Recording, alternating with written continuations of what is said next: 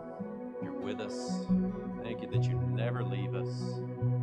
I'm thinking about Matthew 8. I'm thinking about the centurion that comes to Jesus and asks Jesus to heal his servant. And Jesus says, let's go. And he says, no, I understand authority, and I understand that you have the power to do this. All you need to do is speak the word. And Jesus marveled at the faith. That is the name of Jesus. That's the authority that Jesus has. That's the power that he has. He's the Lord of all creation. But he's given this place to us for a little while. But he has shared his authority with us. Amen? The first but cancels the second but. So get your butt out the way and step in your authority. But it's true. You think about that. How in the world could he send the word and heal somebody in a distant place? It's because all of creation is designed to respond to the authority of Jesus. And so when you pray, you don't have to ask God to show up and do something. You speak the will of God. And you see the will of God in Christ. You see the will of God in what Jesus paid for on the cross. Amen? So when you pray, it's as if you are rearranging the molecules of creation to match the will of God. That's what you're doing. That's the authority that we have. That's how Jesus could walk on water. That's how Jesus can touch people when he was walking the earth and bring healing and life. And the most amazing thing is he shared that authority and power with us. We are barely even scratching the surface of who and what we are. I mean, we should feel so powerful that nothing shakes us, nothing moves us, right?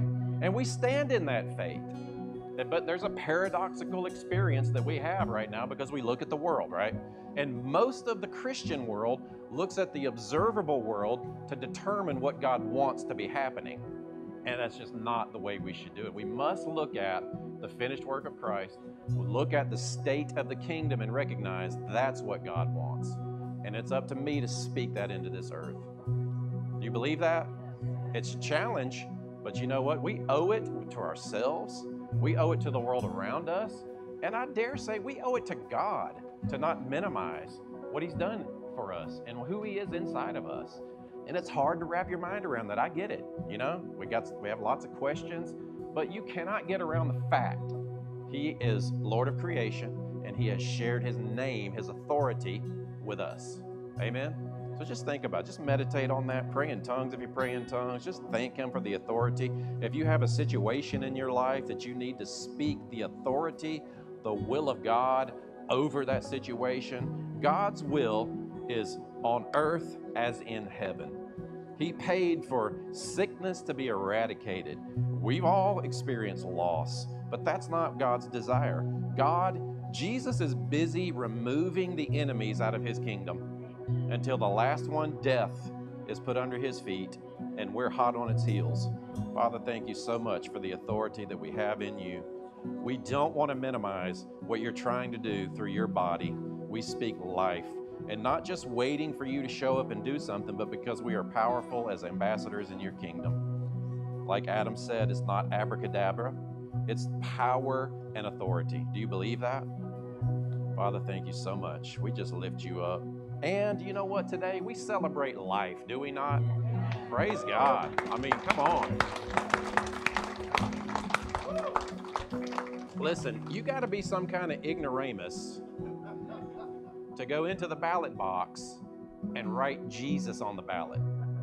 Some of you, that's a little nuanced, I realize, but there was a movement out there to not vote, to not stand in your citizenship as an American and just, well, you know, God's in control. Whatever's going to happen is going to happen. But you know what? We can change things, can we not? I have hope. Do you have hope?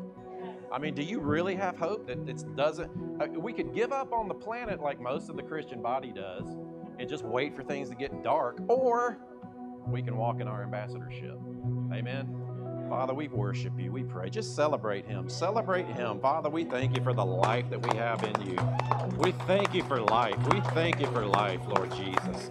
We take it precious and we don't back down. And we take this as a sign of just you know what? We can make a difference. Life can win out. We can still influence the nations. You know, and I'm just thinking about, this is what I've been thinking about all week about this situation, is that we are the fulfillment of the promise from God to Abraham that his offspring would be a nation of kings and priests on this planet that would be so blessed by God that we would bless the nations, that people would come to his body to learn God's ways.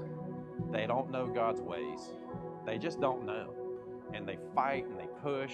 And we don't need to push back with fighting. We need to push back with love, but stand for what's right. Amen. Man, I'm excited. Father, thank you so much. We love you. We praise you. We lift you up. Just worship him just a little bit longer. That intimate relationship that we acknowledge his presence within you. Thank you that you live in me. I yield to you. Just tell him I trust you. I yield to you, Holy Spirit.